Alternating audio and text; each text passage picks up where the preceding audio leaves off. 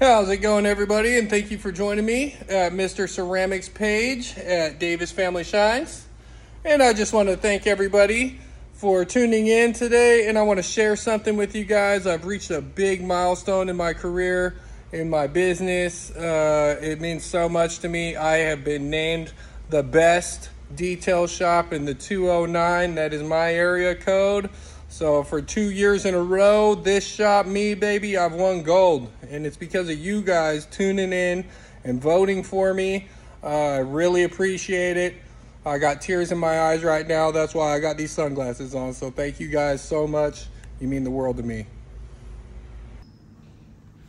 Okay, I'm working on a 2018 Dodge Durango here. This car came in for a full paint correction. It's going to also receive our System X Diamond Super Slick ceramic coating. It will then receive our System X glass coating, our System X wheel coating topped with the Diamond SS coating, and also our System X Revive plastic restoration coating. I can be seen here doing my polishing process, which it took quite a bit to get those swirls out. But with my methods, I was able to get this paint job out to looking like new again. You can see here, I'm using my step 3 Monzerna to finish off that panel. Then I check it with my scan grip light. And wow, the flake on this really pops. So I'm just about finished polishing out this section of the vehicle now.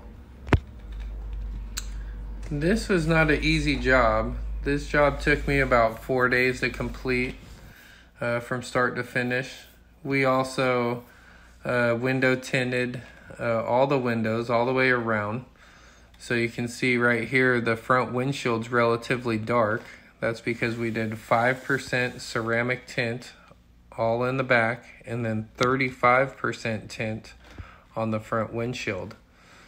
So I know that's not exactly legal everywhere, but this guy has an exception.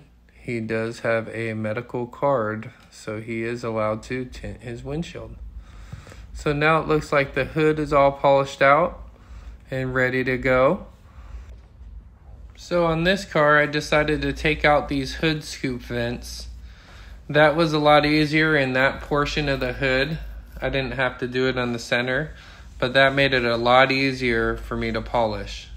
My next step is Diamond Super Slick from System X. So here I go. I'm coating it all over the car. On my process, I apply my System X with a sponge, and then I come back with a 4-rag method on wipeout. The buffing process, and that's how you see it go from a hazy finish right there to a real polished out, glossy, slick feeling, and you have to make sure you take it all off. So then I added the Revive for the plastics, and the car was done.